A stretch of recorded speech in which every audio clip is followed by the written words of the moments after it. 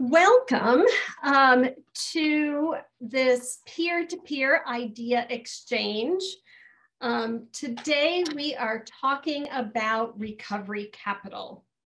My name is Sherston Freskin. I'm a senior program associate with the Center for Children and Family Futures. And we are so pleased to have you with us today. These idea exchanges are some of our favorite things to host. I know that we as a staff always learn so much from these idea exchanges. The information that you share with each other is we then take out and share with other family treatment courts and other stakeholders that we meet with. So I really, I think we all feel that this is one of the most important kinds of things that we do in working with treatment court and other stakeholder groups associated with our family treatment courts. So today we are going to talk about recovery capital. And I just want to remind, I see lots of faces on camera. Thank you so much. If you are willing and able, please turn on your camera. Please engage with us in the chat. And as we get this conversation going, please speak up. Again, these meetings, this is only as effective as all of you. You are what makes these peer-to-peer idea exchanges really, really awesome. So thank you for being here. Can we, let's go to the next slide, please. I think many of you probably have seen our mission at the Center for Children and Family Futures, which is to strive to prevent child abuse and neglect while improving the safety, permanency, well-being, and recovery outcomes with equity for all children, parents, and families affected by trauma, substance use, and mental health disorders. And our goal is to support you in this work. Next, please. I work specifically with the National Family Drug Court Training and Technical Assistance Program. You will see lots of our FTC TTA staff on today's call, joining us in this conversation. As always, we'll have that contact at the end. If you are not part of our emails, if you're not receiving our emails, we can add you to that listserv. And if other questions come up, please reach out to the FTC TTA program, and we will do everything we can to get that answered and connect you to other resources. Next, please. The Family Drug Court Training and Technical Assistance Program is generously funded by the Office of Juvenile Justice and Delinquency Prevention, who also fund and have been funding many of our local and state grantees working to develop and support family treatment courts. As always, the opinions, findings, and conclusions and recommendations that we share today are those of the CCF staff and all of you, and do not necessarily reflect those of the Department of Justice. Next, please. All right, so we're gonna just kind of go through this welcome, do a little bit of a poll, have kind of a fun icebreaker, and then really get into this recovery capital discussion, wrapping up with some resources. And again, that opportunity to sign up for our listserv and complete an evaluation survey. Next, please.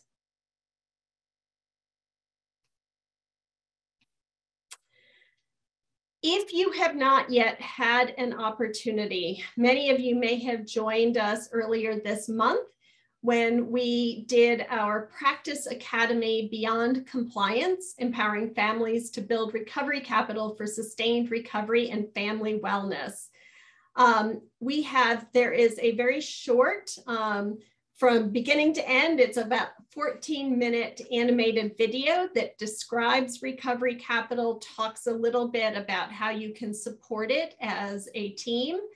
And then also resources and exploration tool that help you. It's a team discussion and take action guide that you can use. These are really great resources to use in one of your team lunch and learns or other kinds of shared cross-disciplinary learning. Earlier this month, we hosted the live conversation with 3 professionals, a peer recovery support specialist, a treatment professional, and a state level sort of advocacy person. So we really recommend take a listen to that live conversation. There's a great conversation and you'll get lots of great ideas about how to support and grow Recovery Capital in your community. Next, please. I am sure 2 years and 4 months in that you're pretty familiar with Zoom at this point. But please do engage in that chat with us. Please talk with each other, ask each other questions, raise your hand and offer to speak or to ask that question out loud. You know, really, again, turn on your camera if you are able. Next, please. All right, let's go to before we go to the icebreaker, let's go ahead and Monica, if you would release our polling question. All right, so we asked kind of this question when you registered, but and we also asked it during the live conversation, but how familiar are you with Recovery Capital, that term, and what it encompasses? Are you very familiar, somewhat familiar, or not familiar at all? So let's take a few minutes and post. And as we're getting going with that, let's talk a little bit about what Recovery Capital is. Monica, I can't see how many responses we have. You want to post that up?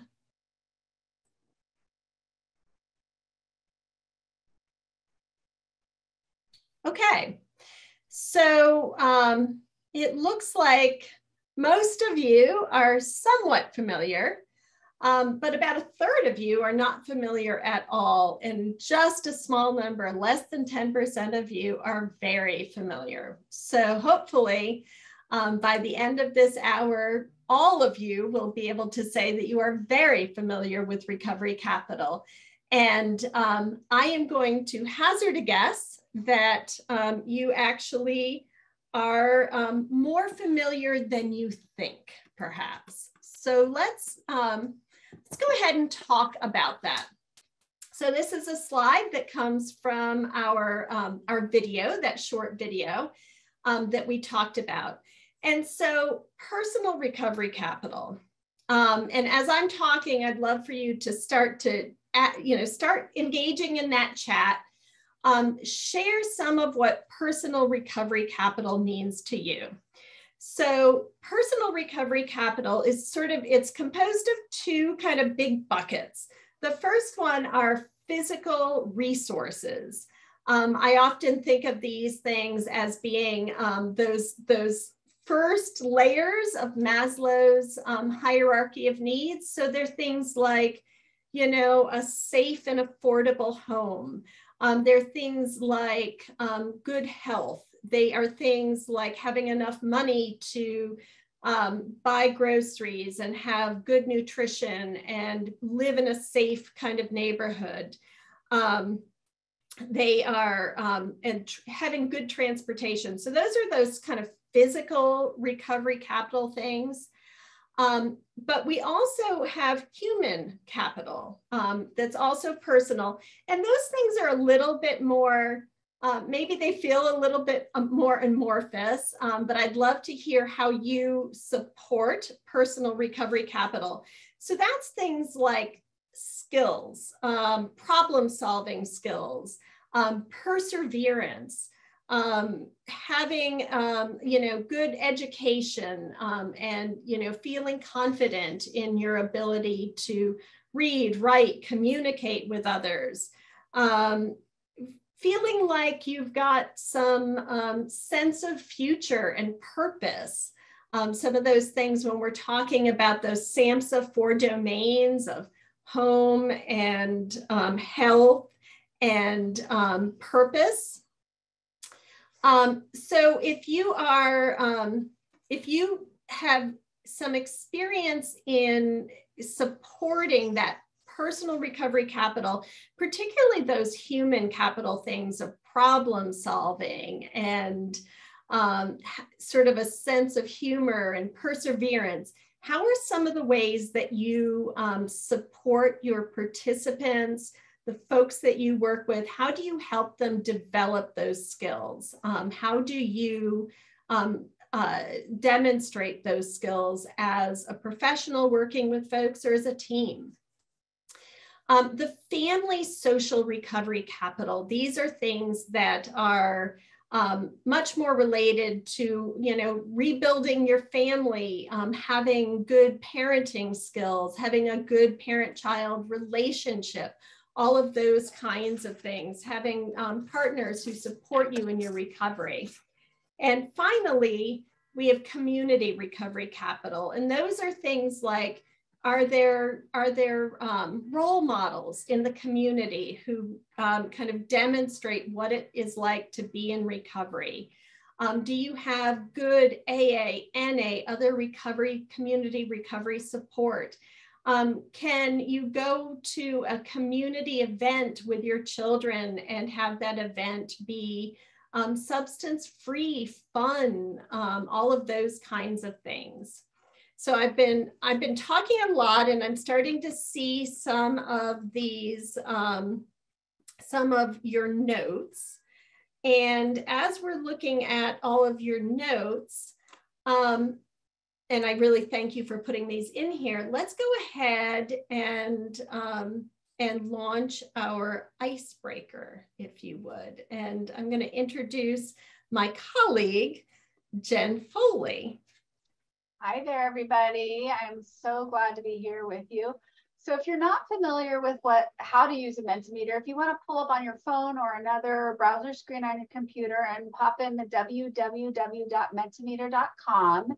And once you get to that site, it will prompt you to ask you for a code. You're going to put in that 61260086 code.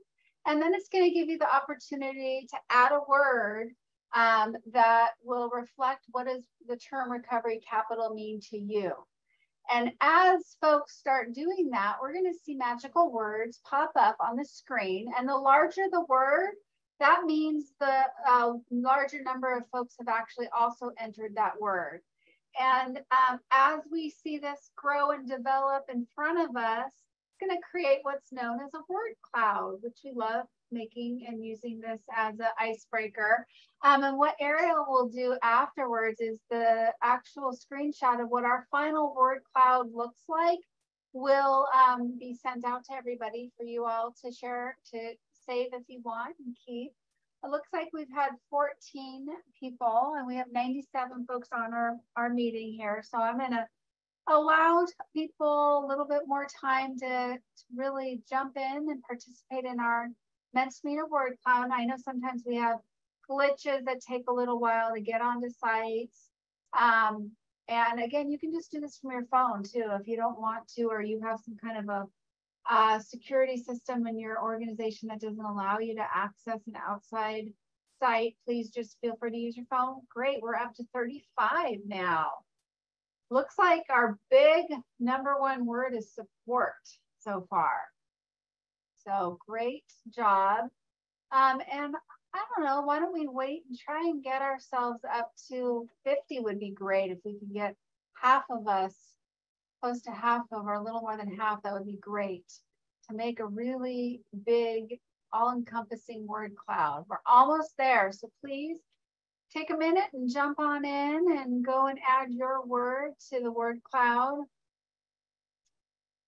We're almost there. I love seeing all of the chat, and so I'm going to invite you when we shift to this next phase, which is going to really be us having a discussion. Like Kirsten and I would prefer not to be the ones doing the talking. We're going to invite folks to jump on, turn your cameras on, unmute, and jump in. So looks like we're close. Errol, do you want to call it now? Or yeah, okay. So here's our final word cloud, and it looks like community support, connection are the large words. So those were the ones that got the most hits to them. So great job.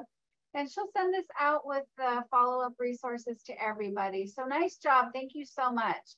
I think now we're going to stop sharing slides. And I get to see everybody. Hello. So good to see faces. Thank you so much. It warms my heart 2+ years in to see that we have a lot of folks that are willing to really be here with us. Because for me, even in a virtual platform, I get to connect when I see faces. And so, you know, one of the reasons why I'm also on here and co-facilitating is because I'm a person in long-term recovery myself. My sobriety date is February 3rd, 1991. I started my career out as a mentor, a peer mentor. And, you know, and I share that because way back then, which was back in 95 when I started my career, recovery capital was not a thing, but it's not really new. We've all been doing, we've been working with helping the families parents we work with, you know, increase their recovery capital. So I want you to think about what Kirsten just shared. If you watched the video, if you were on the live conversation, I want you to think about recovery capital. I want you to think about, does your assessment process in your family treatment court, does it identify parent, child, and family strengths, protective factors, or our new word, recovery capital, resources in addition to needs? And so when we look at and think about how we're assessing our families that we're working with, how are we as a FTC team? How am I as a peer support working amongst and part of a team, or the caseworker or the judge? How are we assessing and looking at recovery capital? Please unmute and share, and let's talk about this, because really this is our hope is that we're going to just have a conversation that you're all leading and sharing with us. Is anybody brave enough to be the first to unmute and share? Please, Molly, come on in. So, hello, my name's Molly and I work for Weber Human Services. I've been doing peer support with the Family Drug Court for the last 4 years. I also was a participant of the Family Drug Court program myself in 2013, which I was successfully able to gain reunification. So I've been a person in long-term recovery, and my sobriety date is September 27th of this year. I'll be 9 years in recovery. So my experience working with the Family Drug Court program, we actually are calling it Family Recovery Court right now. It's been awesome. You know, I've been able to work as both a certified peer support specialist as well as a case manager for Weber Human Services. So offering that support with resources as well. I know that when our participants join the program, they are, you know, able to get our funding source, access to recovery services funding. And in that first appointment with case management, they are able to do the recovery capital. So we're able to kind of see where they are rating themselves with, you know, living in that safe, you know, community. You know, if they have transportation, we're able to kind of utilize that recovery capital in that sense during that first appointment, and then kind of meet the needs as we go through the program with the participants. Thank you so much, Molly.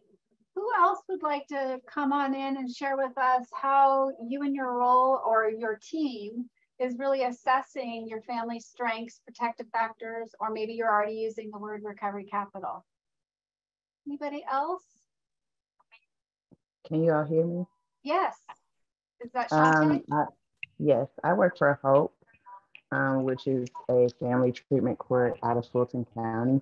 But we do a recovery capital assessment during our initial assessment. So it kind of helps us see what they may struggle with in our program. And then it also allows us to kind of put services in place or create goals with them that will increase their recovery capital. That's great. So it's an actual document, assessment document that you have and walk through with them.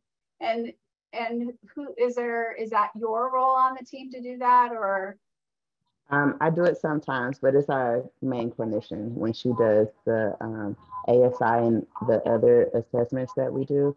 Great. Then she does do a recovery capital. Awesome. Others want to share with us? And the other thing I would love to encourage you all to do is that if you're curious about the tool or the assessment form that Shantae is using, or you hear others share about documents or tools or ideas, reach out to each other.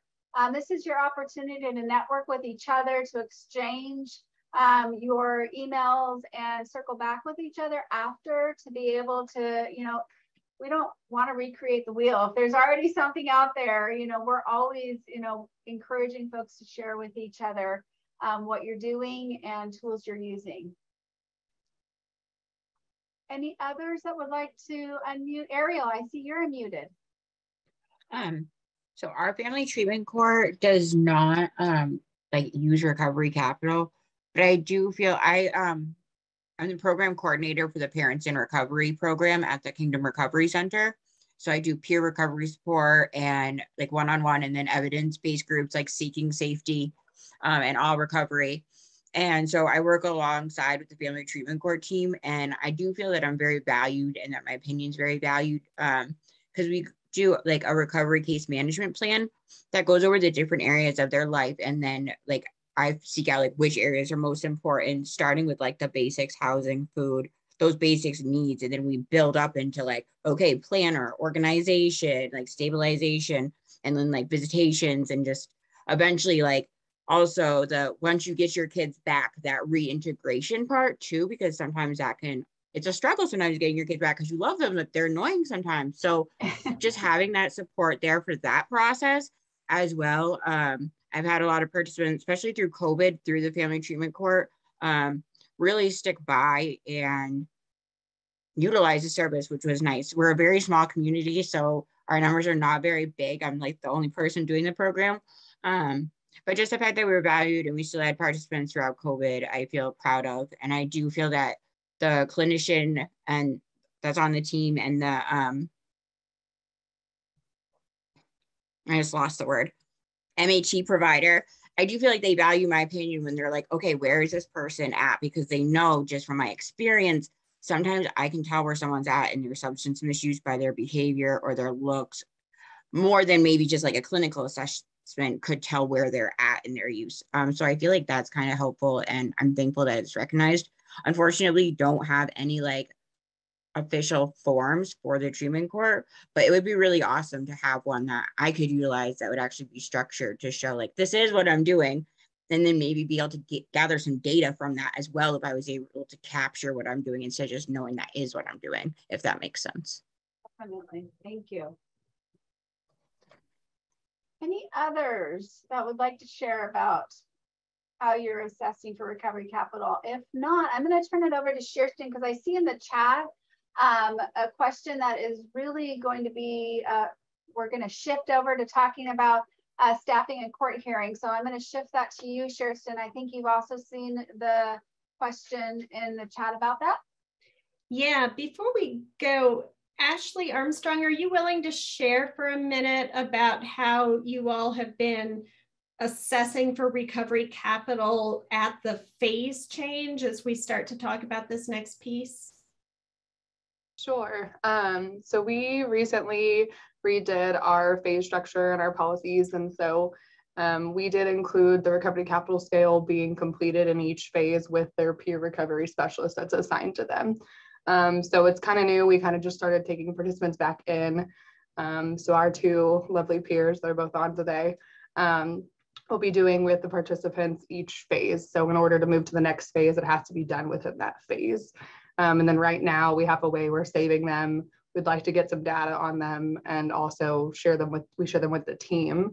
But I'd just be curious to know different ways that we could tie that back into, how do we talk about those at staffing, and how do we, present it to the participants, and that, so they see their progress as they move throughout the program.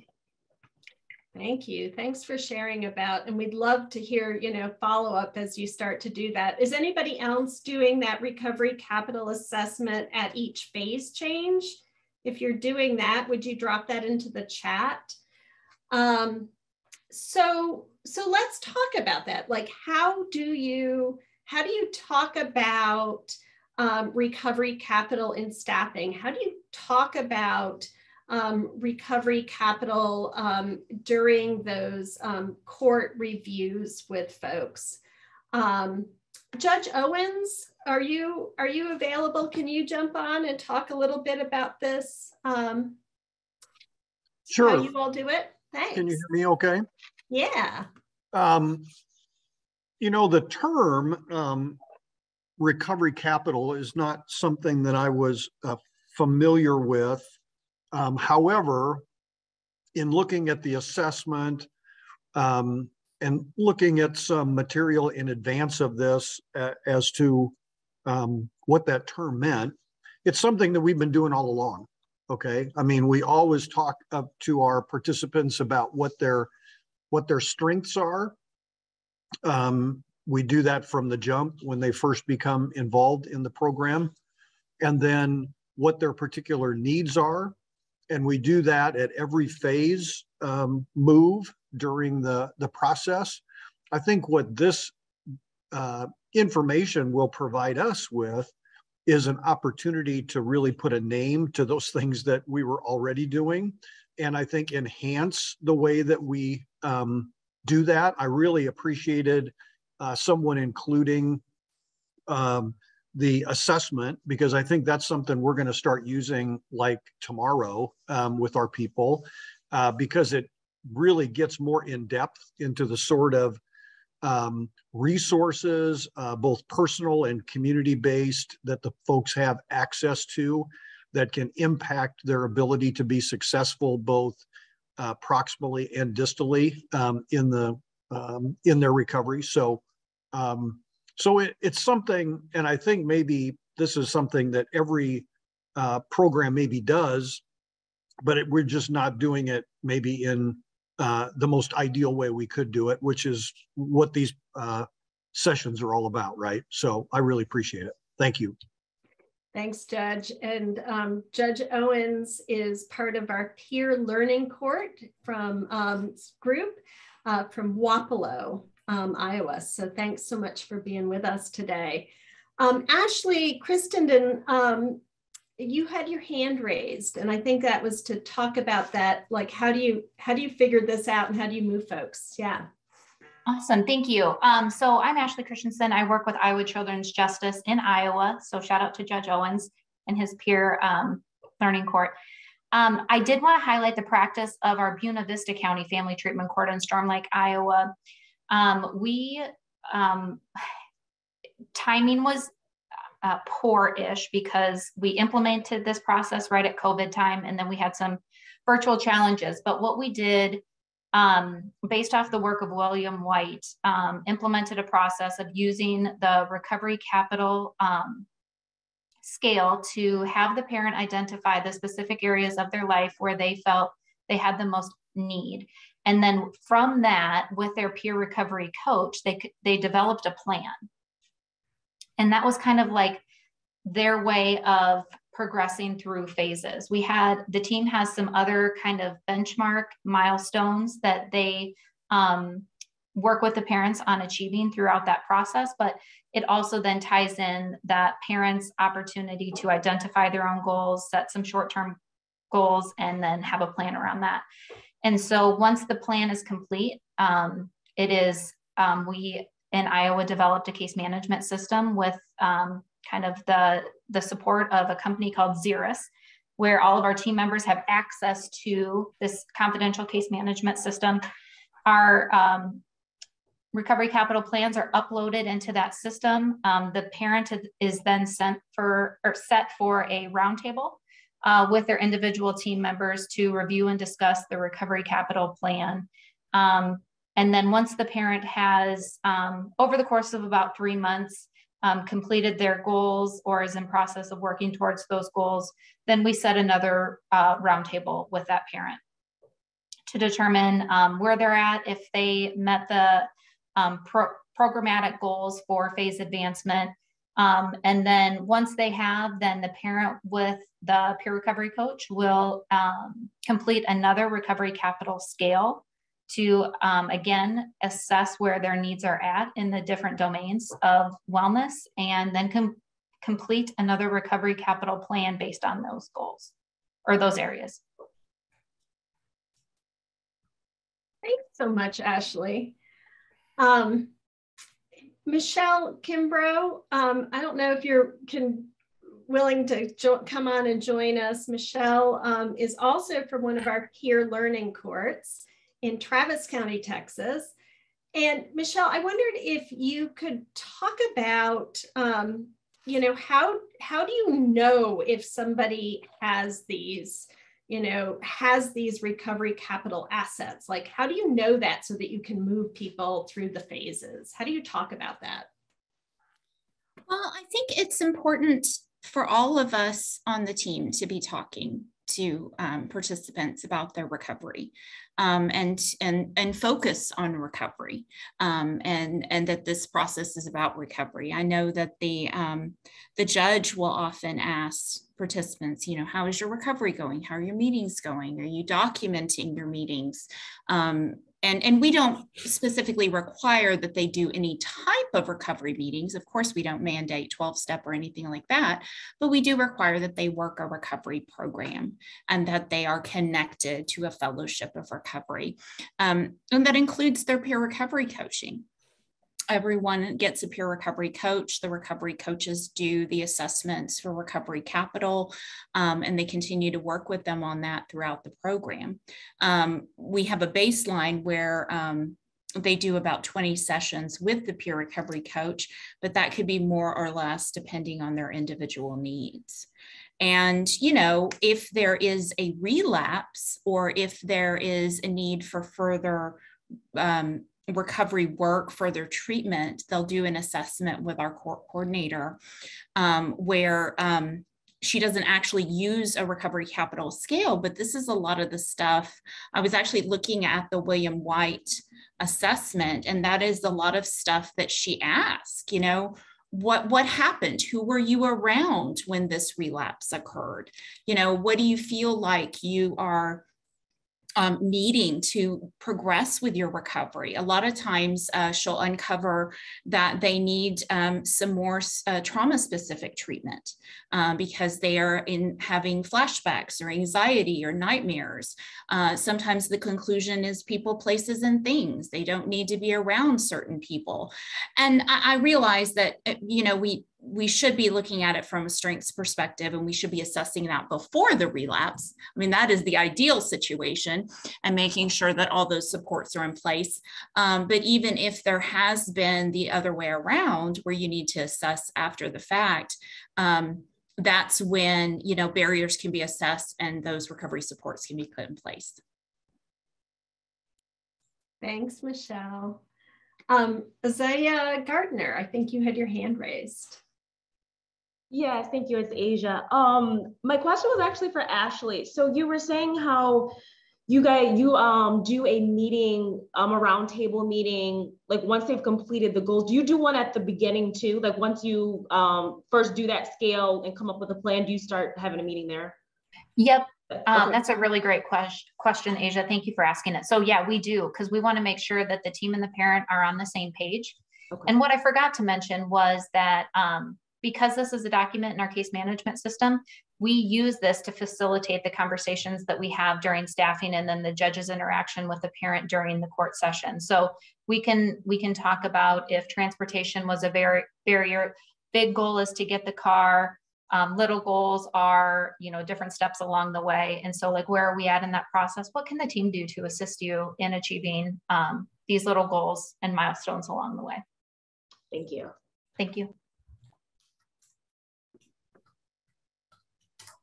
I don't have a plant for this, so I'm hoping somebody can help answer this question. So I had a conversation recently with some folks from a team, and it was, and child welfare was saying, the phases include some things that, we don't necessarily look at when we're thinking about safety or return to the home. For children. And, the example they gave was some educational kinds of achievements that the phases and the team were trying to encourage. How do you kind of figure out what things need to go into those phases that really are about recovery capital, and how do you balance that with needing to get the children back in the home and needing to close that child welfare case, knowing that recovery is such a long process and really getting to that space of stable recovery? I know it's a hard question.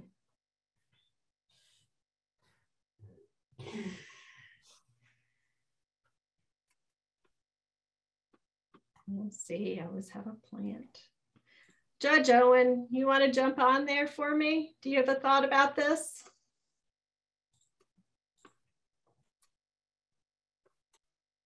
Well, we're using the information that we get, and again, we weren't really calling it recovery capital, but we're using the information that we get on a parent's strengths and their needs all throughout the process. Ashley talked about the staffing process that we go through and the roundtable process that we go through with families to try to assess what their strengths are, the sorts of things that we can use that they have in their life to build upon, and then also assess what their needs are so that we can try to address those things. And we do those things in the roundtables, and then I reinforce those things in the meetings that we have with the parents when I'm talking with them face to face, and try to have those folks share with me the information that they shared with the team. We try to troubleshoot some of those needs so that we can build on what we're calling today recovery capital for them,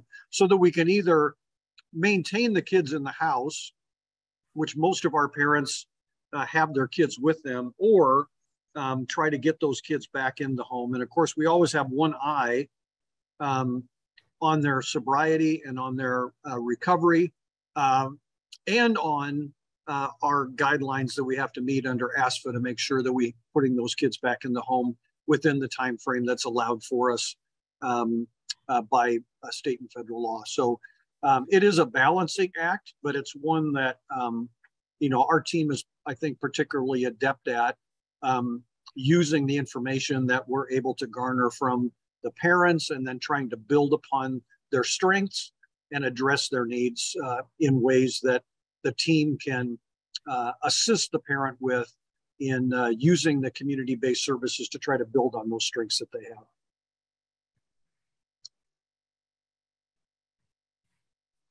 Thanks, Judge, and thanks for jumping on with that. I want to pass this back to Jen to kind of talk about. Yeah, before you do, we have a hand raised. Michelle, do you want to jump in on this? Yeah, I was just saying, I think it's important to weave, as you were talking about, weaving that into your phase criteria.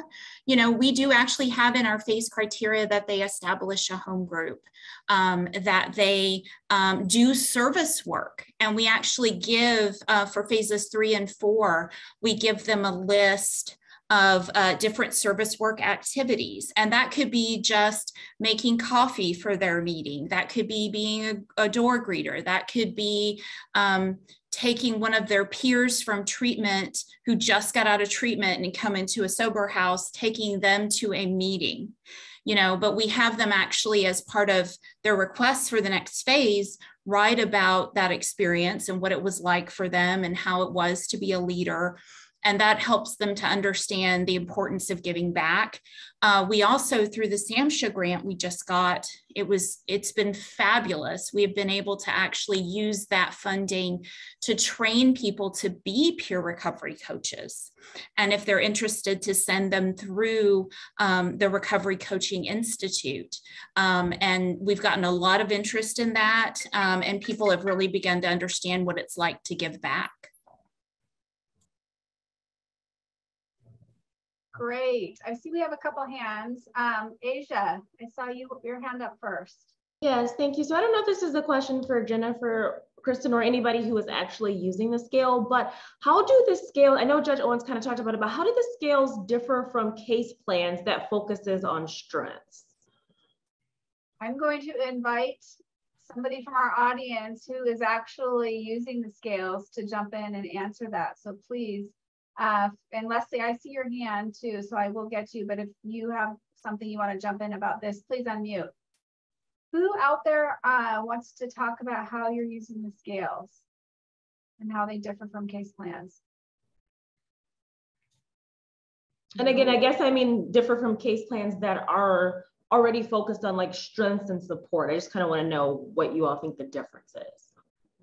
Or maybe are there not? Is it the same thing? It's just different language. Right. Is what I'm not doing field work now, so I don't know, but that's where I would come from.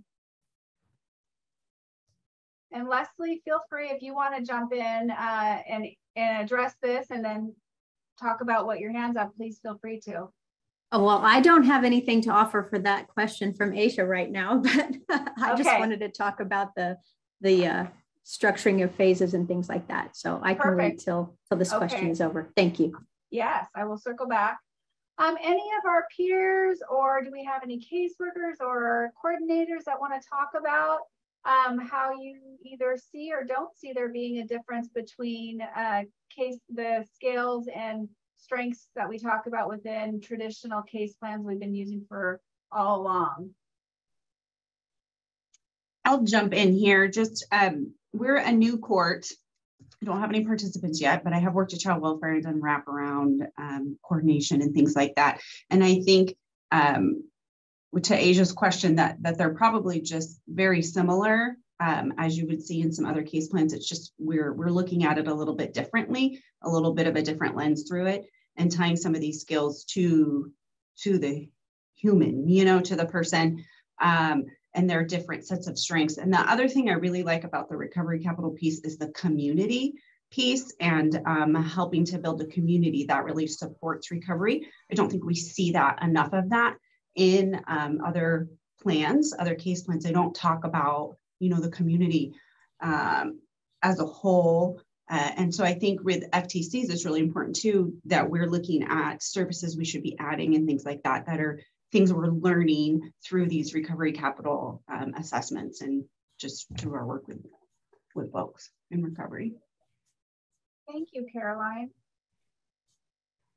Okay, I don't see anybody else raising hands or unmuting about this particular question. So I am going to shift to Leslie, and just to also note that Leslie's from Grant County and their family recovery court they're also one of our PLCs. So Leslie, take it away. Oh, thank you. Actually, I am a CASA director. So while I'm not the coordinator, I have had the pleasure of being part of our family recovery court team from the time of even investigating the opportunity to have one up until now. So I've been involved with this since 2013. We have been in operation with our family recovery court since 2015. So we were really noticing over the last several years kind of the ships passing in the night kind of thing. We were just not quite hitting where we wanted to hit with a lot of our participants. So we've been in the process of developing a new phase structure for the last couple of years, probably 3 years, if I'm honest with you. With COVID, things kind of halted some of our planning. And one of the things that we have decided is really important is to identify that sense of hope within our participants. So we have even changed our structure of phases from a 3-phase system to a 5-phase system. And we're going to try not to call them phases, but we're calling them by what they are. Oh, pardon me? Oh, finding hope, pursuing hope,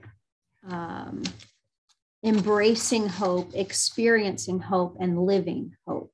So we're trying to, just incorporate this idea into the structure itself and really putting in every single one of these hope stages at the recovery capital built in.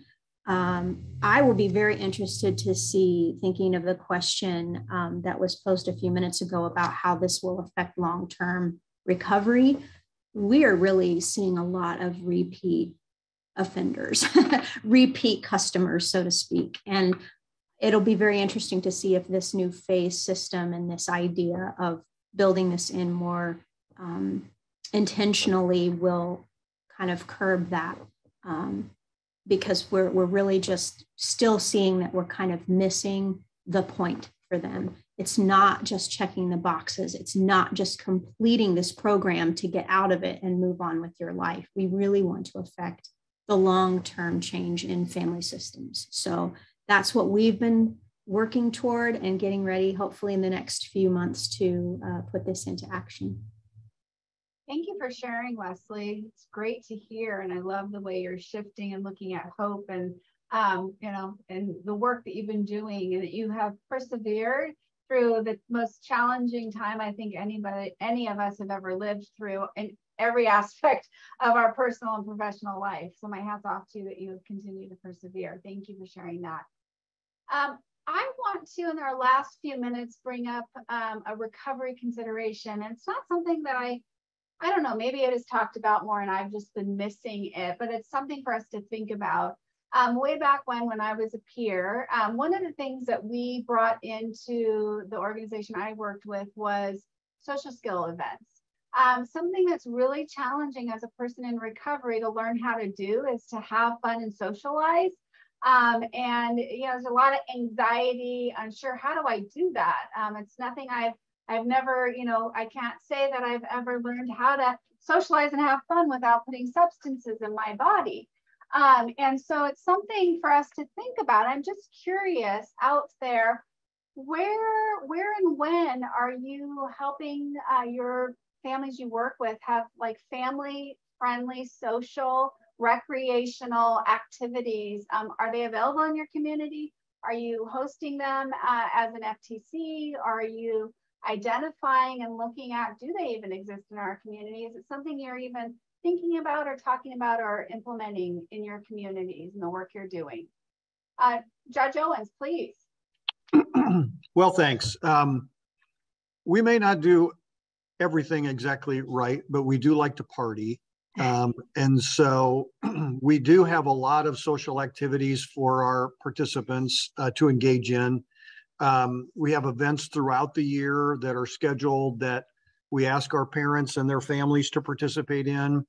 A number of members of our team are actually going to be attending the NADCP meeting in Nashville in July at the end of the month. And it actually goes over a day that we would typically have treatment court. And so what we're planning for that particular day is that we are going to fund all of our participants and their families to be able to go to the local water park so that they can have a day at the water park and they can socialize and make, sober connections with one another. I mean, I think what you talk about, it's extremely important for these people to that we work with to be able to find activities that they can do in the community with one another, but also to get them out in the community so that the people in the community that aren't involved in the so-called sober community can see that these people have value and that they have things that they can share and bring to the community at large. And it also shows them that they have that ability to be able to do that. And so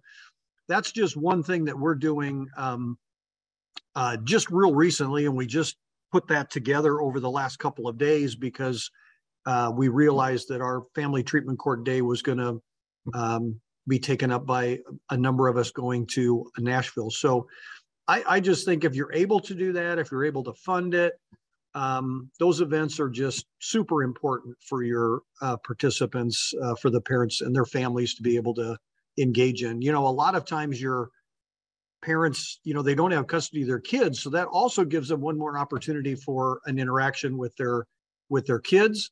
And it also gives, you know, the people who are sometimes looking over their shoulder while they're doing those interactions, a chance to also show them, show the parents that, you know, they're actually people too, not just workers, you know, and so they are able to build a bit of a rapport for that, with that parent.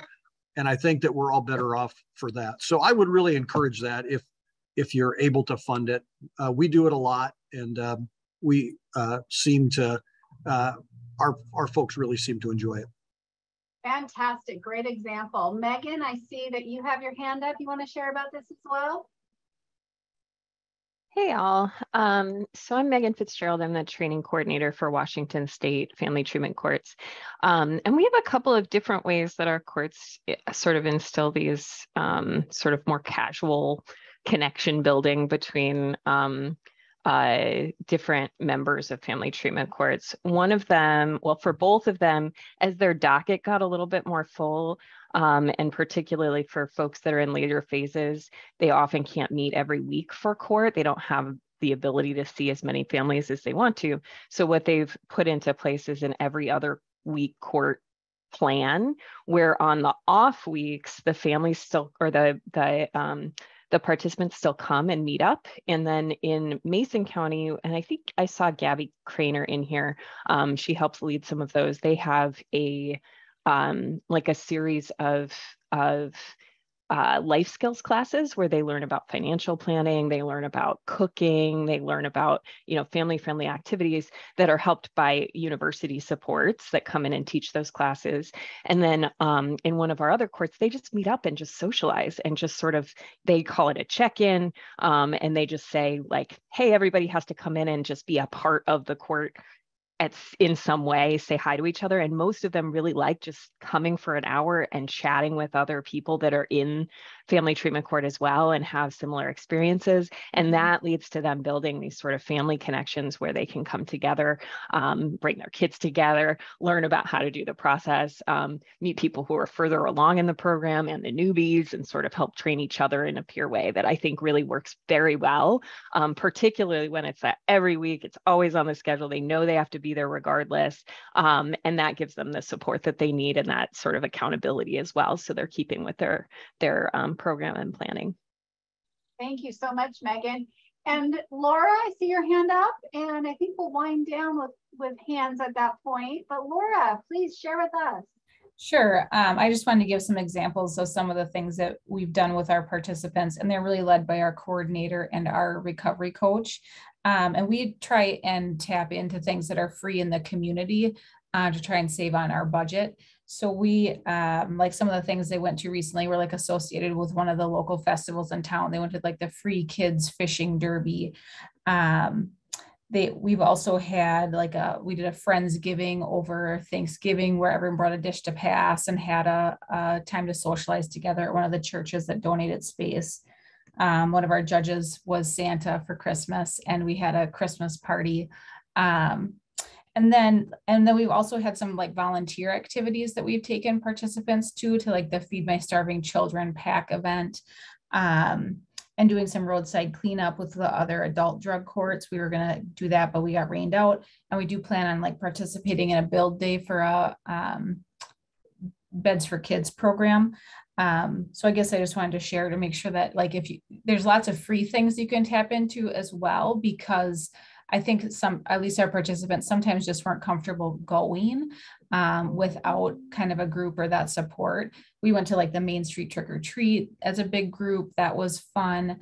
And then that we take pictures and then the judges show those pictures during court to kind of encourage people to participate that maybe were reluctant or hadn't attended before. So that's all. Thank you, Laura. So important to share things that are free as well. So I appreciate that. Thank you everybody for participating. I'm going to turn this over to Kirsten to help wrap us up.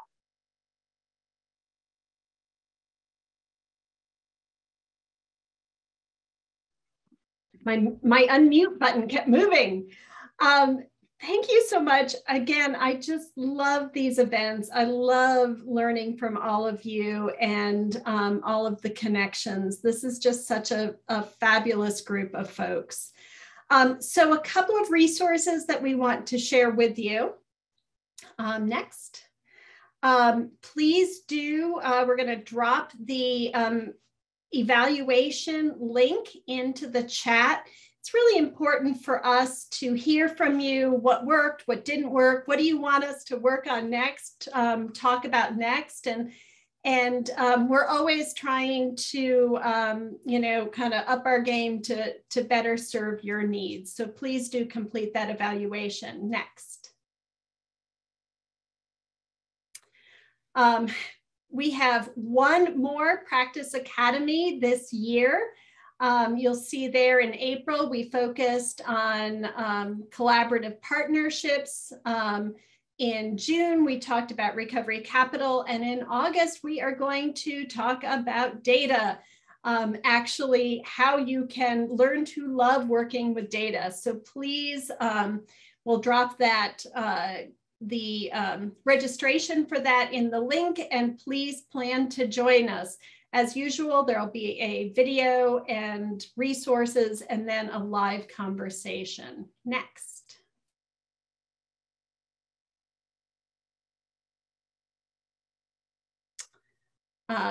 There's that link again to the Practice Academy that's attached to or focused on recovery capital. Again, this is a great opportunity for you to, if all of your team couldn't join today, we really recommend that you have this conversation with your team. Such a great opportunity to figure out how can we be more intentional, as many of you said, make sure that everybody understands that all this work you've been doing has really been about recovery capital, even if we haven't been talking about it. It's a great way to bring the team together and share that language and share your approach with families. Next. Really nice resources here, Faces and Voices of Recovery. We're always so thrilled to have so many peer recovery support specialists with us on these peer-to-peer learning exchanges, and really appreciate all that you share and all that you bring to these, but also the work that you do with families and supporting the team and in the community. So great resources here. Next. Again, we've been dropping these into the chat as we've been going through, but these slides will be available to you. So if you missed it during the chat, please go ahead and you can find lots of folks talked about William White. So there's those papers and some of those resources. Next. Talked about peer learning court program. There you go. Those are where all of our peer learning courts are across the country. Thanks to those team members who came on and shared today. If you'd like to be connected to a PLC, please reach out to us, put it in the chat, send us an email, and we will go ahead and connect to you. Next. Best practice standards. If you haven't downloaded them, go ahead and do it. Next. And these briefs, I think, are really nice. They are, in fact, brief, and they're a great way to talk with your stakeholders. If you are thinking about expanding some of your community recovery capital resources, these briefs might be a great way to start the conversation with some of those community partners who maybe are less familiar with the work that you do in your family recovery court or family treatment court. This can really help you have that conversation. And next. And finally, there we go. If you are not on our listserv, we will happily sign you up. Send us an email, visit our website. We are here to help connect all of you and answer those questions and get other resources to you. Thanks very much. All right. If you need to and want to, you can right click or click on the 3 little buttons in the chat, and that will save the chat. Thanks for joining us.